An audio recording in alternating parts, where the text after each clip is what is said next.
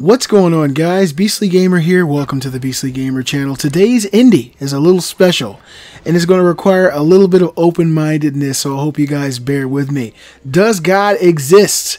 Yeah, that's right. If I'm going to make an indie, I'm going to go deep. And this is a question that a lot of people have been asking. I guess it's one of those human condition type of questions. Like many people on our beautiful planet, I believe in God or a higher power or force. There seems to be an ever-growing debate in the modern world as to whether God is in fact real. Our history in the United States, as well as the history of civilization, has a strong connection to faith-based religions and the belief in God. Chances are, if you were raised in a home where faith in a higher power was a standard, you in some way, shape, or form may believe in God.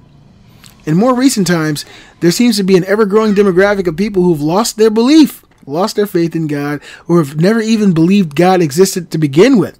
So I ask you, my awesome subscribers, I ask you today, is God real? So I grew up in the 80s, and I was influenced by faith-based religions like a lot of people. My mom and dad divorced. Strangely, after they divorced, they decided that they would pursue completely different religions. So my dad went toward the religion of Islam, while my mom stayed a Christian. And so there was never a doubt in my upbringing as to whether or not God existed, even though seeing religion from two different standpoints was quite confusing to a child. So in a nutshell, I believe in God. Now don't get me wrong, I have no opinion of people who have no faith in God, but I, like always, want to know where the world stands when it comes to religion and spirituality. Is it crazy to have faith in God? Is it crazy to not believe in God? Is there any evidence of spiritual existence? Is this human life really it? Are we meant to just live, procreate, work, and die? What happens to us after we leave here? These are questions I would think many people have asked themselves. I'm just a man, 35 years old. I haven't experienced enough to call myself an authority on much in life, but my faith drives me, to be quite honest. So let's examine some reasons that people say that God doesn't exist. Number one, too many religions exist, and they differ in so many different ways, and they always seem to describe different gods. Number two, that if God existed, then bad things wouldn't happen to good people, innocent people, children, death during childbirth, all this crazy stuff that happens to innocent people. Number three, people say, there isn't a guy floating around in the clouds watching over us. Are you insane? That's what people will say to you, especially a lot of atheists. Now, here's some reasons that God may exist. The creation of the universe cannot be an amazing accident the way it is. Look at the earth and all the perfect conditions that have to be balanced to create comfortable life, like the distance away from the sun, the oceans, the seasons. All this stuff has to be perfect to sustain life. Number two, evolution is only a theory, and while it may sound cool, where are those who are in the middle stages of evolution? Shouldn't there be some people who are further ahead in evolution and some who are behind in evolution, instead of everything being at the same evolutionary phases? Number three, the ever-present limitations of science. Like, what came first, the chicken or the egg? The only reasonable answer seems to come from a place that science can't answer. So with all that in mind, I'll tell you guys simply why I know God exists. Some would just say faith.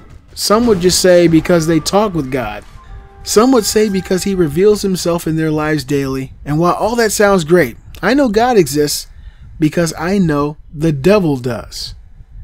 I grew up in the 80s, and like many of you who know me from my Minecraft True Stories segment of the channel, I've seen some scary shit. To put it simply, I, along with my brother and mother, was tormented daily by unseen supernatural forces growing up in Ohio. These entities were malevolent in nature, and they seemed to only take pleasure in striking fear into unsuspecting children who were, for all intents and purposes, innocent. These entities lurked in the darkness and would wake me or my brother up just to frighten us, and those experiences drove my faith as I got older. The fact that these entities exist and that multiple people in my family saw them lets me know that what I consider demons do exist. And if those are real, I'm led to believe that the devil is also. And well, if you add up the association, then you come to the conclusion that God does as well. After all, this is supposed to be a place where Lucifer and his followers were sent as a punishment for rebelling against God, right? I will say this. If you've never experienced anything supernatural, then this might be hard to swallow. But just because you've never experienced it doesn't mean that others have not.